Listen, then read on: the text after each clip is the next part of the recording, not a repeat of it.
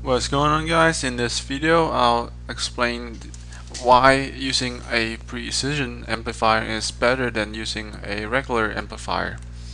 So let's take a look at a regular full wave rectifier. So you have something like this, a 4-dial setup.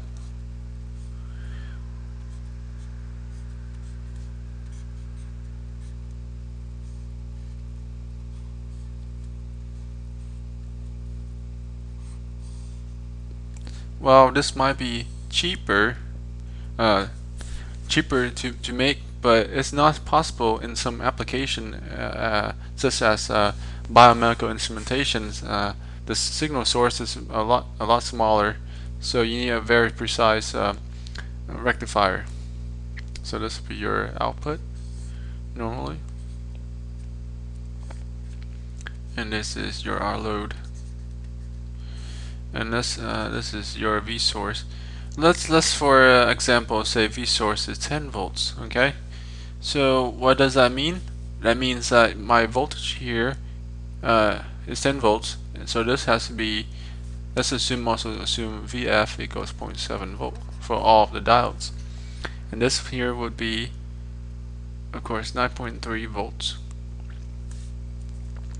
And let's assume that, let's call this my reference here, so this here is actually 0.7 volt here at this point,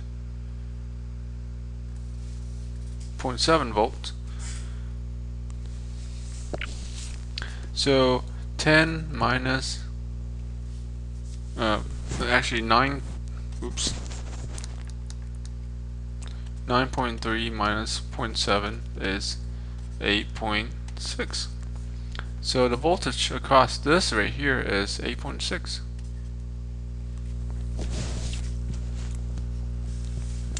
So what does that mean? That means the total voltage drop required V4 total required is 1.4, at least 1.4 volts for this circuits to be active.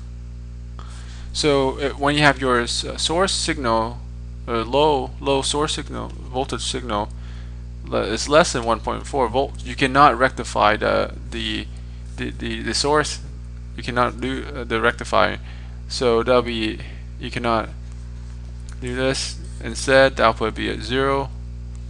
So the op amp setup will bypass this this constraint here with these dials, because an op amp will compensate the forward voltage by increasing the voltage before here.